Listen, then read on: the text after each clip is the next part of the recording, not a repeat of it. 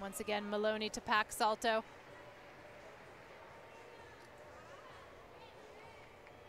Shaposhnikova with a half turn. The Van Leeuwen. And her release skill, a Jaeger. Oh, but she's overbalanced her handstand. Double tuck dismount. Well, it's going to be interesting to see what the judges do with that, if they count that as a fall. Either way, it will be a significant deduction. She was swinging very well.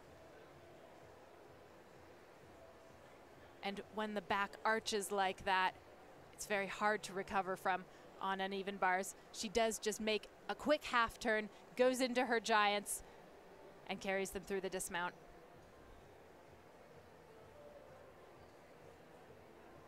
.466, the score for Karla Navas. And so she did receive quite significant a deduction